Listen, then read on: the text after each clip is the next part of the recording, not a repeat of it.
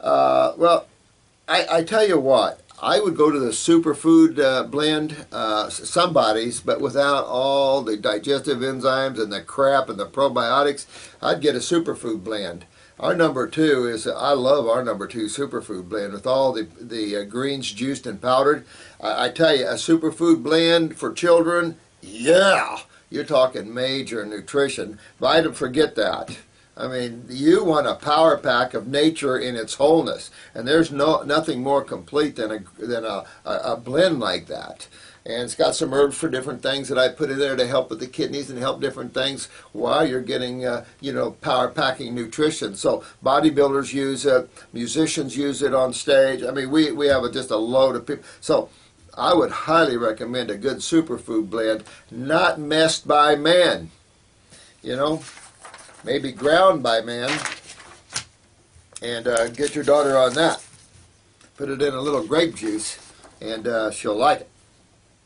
Osteochondritis, desiccants, bone chip. My name's Sam. Hey, Sam. 24 years old, man. I had an accident on a skateboard. Ooh, but that hurt. And landed on my arm. I just started a new job in a factory. I deal with a lot of repetitive movements. I can't strengthen my arm fully, and it clicks a lot. Well, again, Sam, work on your parathyroid gland. Get that Calma Plus. Stay raw. Pump the greens. A lot of greens do. I would also go out and get some kelp, no iodine added, just pure Norwegian kelp or cold water kelp, and start maybe 2 capsules twice or 3 times a day. Have it with my meals, and just really start pumping the green juices. A lot of alfalfa there. Move those lymphs though. At 24, I can tell you already, you have kidneys and adrenals. Get your adrenals up. That'll give you more steroids for healing power. At the same time, it'll help the filtration of the lymph and clean that area where you damaged it, and get yourself back.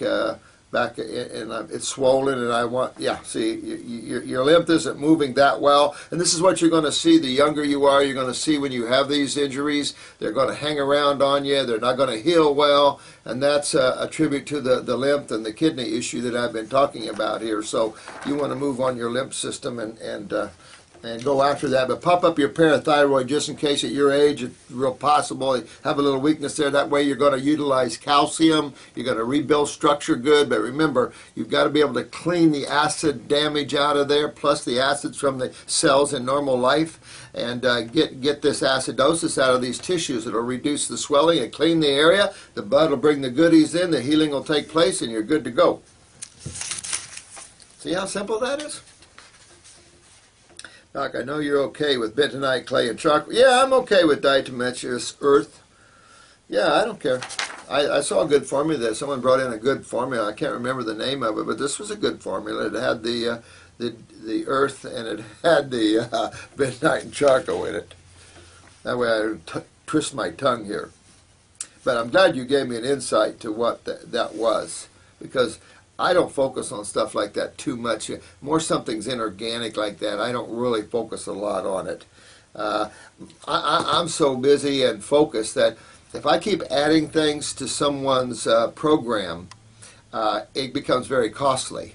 So I'm looking here, and when I look at someone's protocol, I don't have, how can I pack this? I don't have that thinking. Don't, let me tell you, you will never see that out of me. I want to leave the planet, and I want to be able to soar, not not pay prices. So I'm looking at where's the best bang for your buck. That's where my thought is. If people want to add and they have the financial wherewithal, absolutely, I don't care. I think it's better when you go aggressively after something, no question. Remember, I told you Shania Twain was popping 23 of these formulas at once. I told her, I said, my God, I do 12 and get heart palpitations. Mud at the time was popping about 17. It's like, dang, I can't pop that many. I just can't pop that many. It's just strong on me. But boy, little Eileen, man, that's a go-getter. She's a good soul. Let's see, what is aquatic life? Yeah, I mean, I can't see anything wrong with it. I think living nutrition is the key, much more bioavailable, if we want to use that word. much more usable, in other words, by the human body. And so I like that better. But sure, I saw a good bowel formula with that in there with the charcoals and stuff, and I thought that company did a good job. Lemonade. A relative of mine gets severe bladder infections. Well, you know what to do, honey. You see you getting that sediment, you know what to do. You go after them, you move those kidneys, you move that lymph, you get those adrenals up. I give them parasitium just to kind of, take the, cap that. That's an antibiotic, antifungal, antiviral on a regular basis. Sometimes it's so painful she ends up in the emergency room. Yeah, definitely. She needs to go after this, or she's going to get polycystic syndromes here.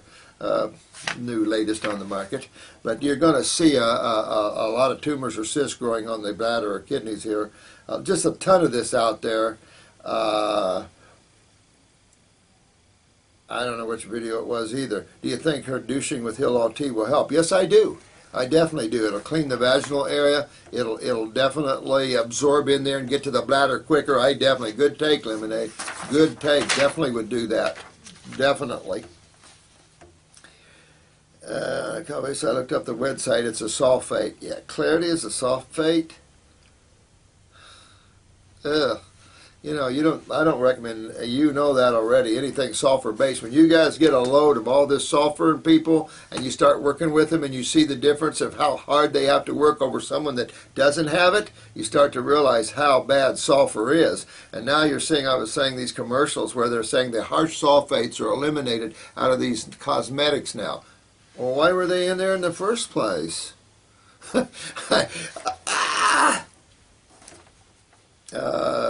Eagle Heart song. Important warning about Clarity came out from Mike Adams for those who want to know more. Go to his site. Oh, that's interesting. You know what? We were told Clarity was Black Mecca, completely natural product, blah, blah, blah, blah, blah. You guys are all good. And I think that I'm guilty of this too. I've been a sounding board before for these different companies by trying their products, and you guys are for me too in one way of looking at this. That's why you see me really natural. I've had a lot of years behind me. I've had 40 years behind me in this field. And so Dr. Jensen had 75. Amazing. I mean, I really respect that guy. But I've had 40, and it's going over that now. But it's like, wow. I've been through a lot of these different things, and I've just come down to where's the best bang for the buck?